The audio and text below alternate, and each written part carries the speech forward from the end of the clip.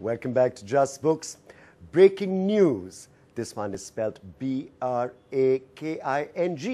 as in a car or a bus coming to a grinding halt. But in fact, it's a racy romp by NDTV correspondent Sunetra Choudhary, who really took the NDTV Election Express last year and went up and down the country reporting the great election of 2009. Sunetra, it's the most delightful reporter's account of what it was like for two girls to be on that NDTV Election Express for 2 full months without a break, touring 40 cities in the heat of summer, and you really bring alive what really happens in grassroots in the great battleground of an Indian election. But what was it like when you first heard that you were going to be the girl on the bus? Thank you so much, Sunil, first of all, for those really kind words.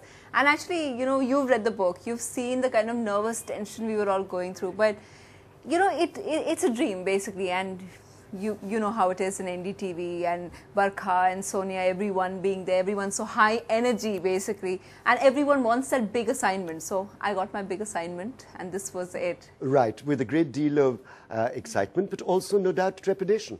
Yeah, because you said 40 cities. Most of these places weren't really cities. There were a lot of small towns, places that we hadn't heard of, you know, going through, traveling about 300 kilometers every day. What was exciting, though, why this book, I mean, at the end of it all, of course, we got this amazing book of full of, you know, what the memories that we had, and all kinds of adventures, like our driver turning into this person running after chicken and cutting them, and this super cook. Yeah, cooking chicken curry right on the road in Baroda, on the road to Baroda. So we had all these kind of adventures. When you're going through it, of course, and it's 45 degrees in Odisha, when you're going through it, it's not that much fun. But looking back, it was the best adventure of my life. Right, absolutely grueling it sounds, especially if you've got to produce several half hours, Yeah. virtually live, every single day, half an hour, going on air, getting appointments, you know, out in the boondocks and bylanes of rural or small town India, as you say. How tough was it, even though you had the glamorous, beautiful Hindi anchor Naghma Sahar as a colleague? That's right. Naghma was actually the saving grace, Sunil. For all of us who are in TV, we know Naghma's been the kind of iconic Hindi journalist that there is. As soon as Hindi TV journalism started and we saw the TV boom, one of the first people that people recognize and kind of associate TV with is Naghma Sahar.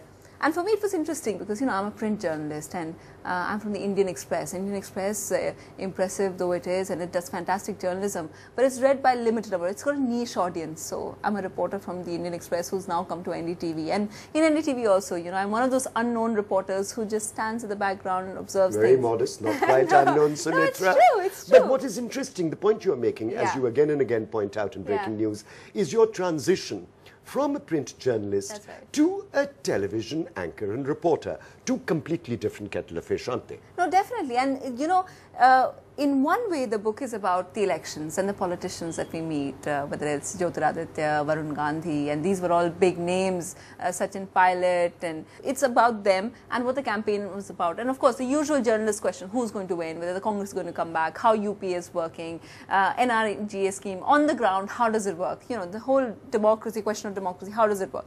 But at another level, Sunil, what was important for me was that, you know, at NDTV, we always hear people saying that everyone wants to be a Barkha. Everybody wants to be a TV anchor. I'm an anchor. But what was interesting for me to show people that it's not that glamorous, really. I mean, we're just standing there.